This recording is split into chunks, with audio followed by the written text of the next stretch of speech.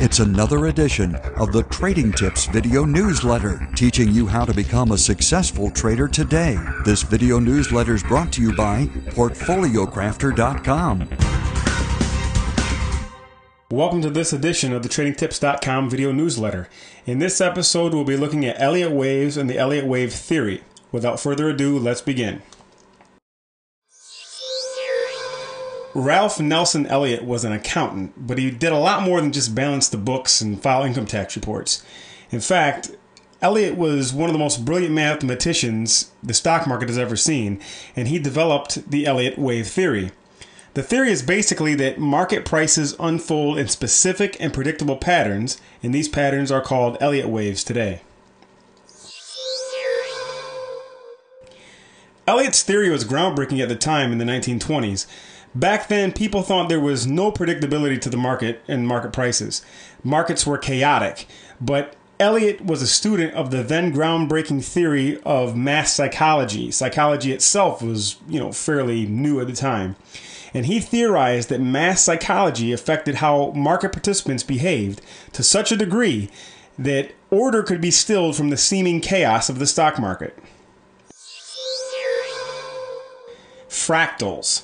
Fractals are mathematical structures that infinitely repeat themselves on smaller and smaller scales. They appear in nature, such as this example of a fractal in nature on this slide. Elliott found these patterns were evident in stocks too, and subsequent technical analysts have found them in all financial markets. Elliott waves gained popularity in the 1970s when A.J. Frost and Robert R. Prechter published their classic book, The Elliott Wave Principle, The Key to Stock Market Profits. The basics of Elliott wave theory can be distilled down to 5 points. 1. Every action has a reaction. 2. 5 waves move in the direction of the trend, and then 3 corrective waves move in an opposite direction.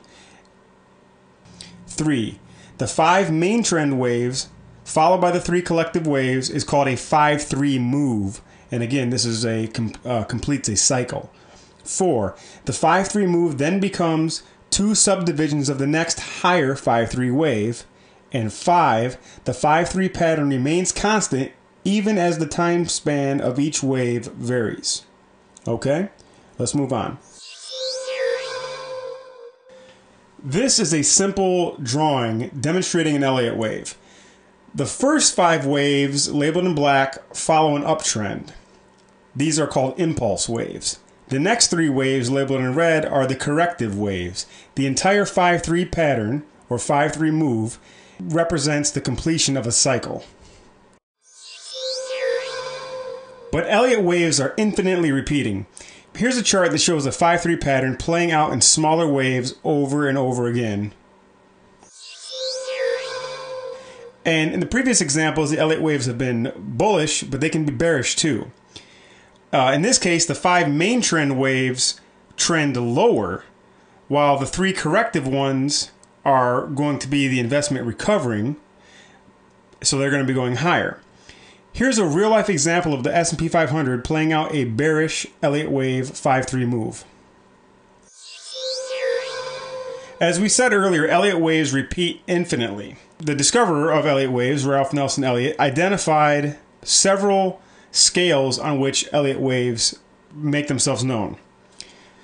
There's the grand supercycle, which is multi-century, the supercycle, which is multi-decade, a cycle, which is 1 or more years, primary, several months to a few years, intermediate, weeks to months, minor, weeks, minute, days, minuet, hours, and subminuet, minutes.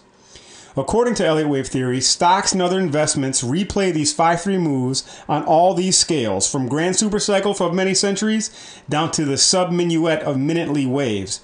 Day traders want to take note of this because they can obviously use the minor, minute, and minuet and subminuet Elliott waves in determining when to buy and sell on a very short-term basis.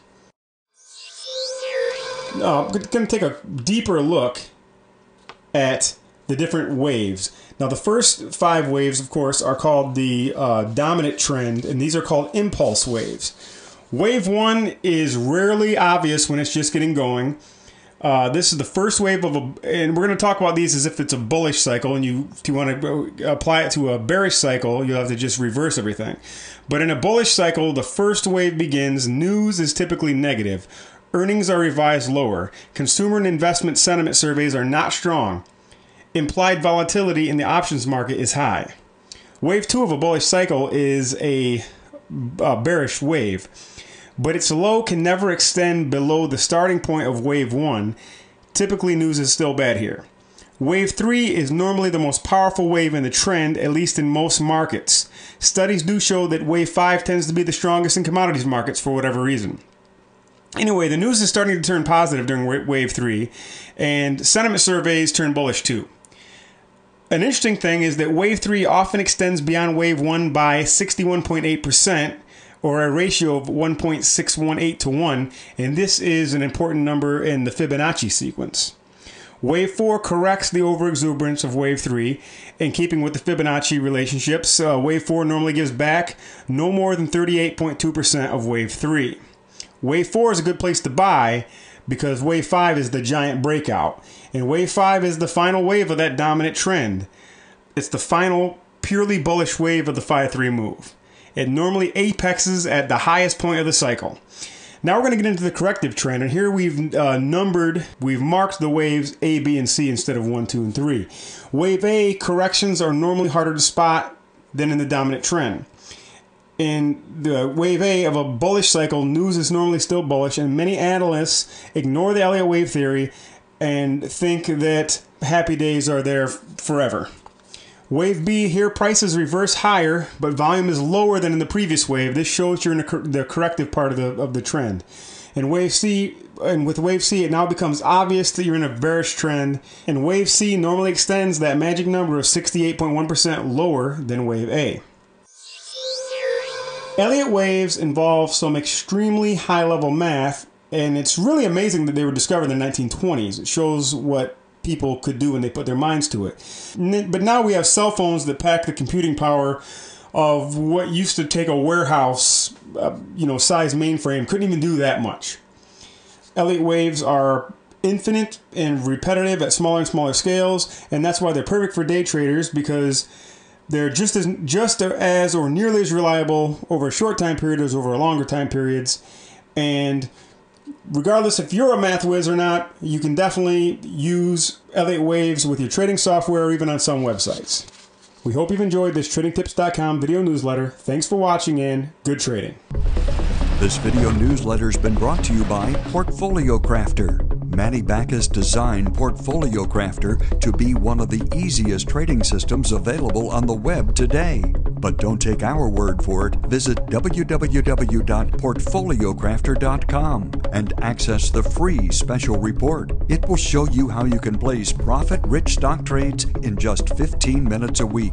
Read the free report and you'll understand how the easy money's made in the markets. To access the free report, visit portfoliocrafter.com. Portfolio Crafter, another market-beating investment service from Wealthpire. Take control of your financial destiny.